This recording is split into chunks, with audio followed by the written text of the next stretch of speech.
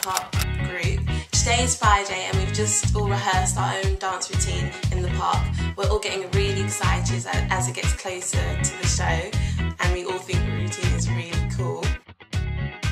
Everyone has been working really hard, especially the ones who are not as strong as dancing as the rest of us. One of the nicest things about doing the show is that we all get to spend so much more time with each other. Although we were very close before the show just brought us even closer.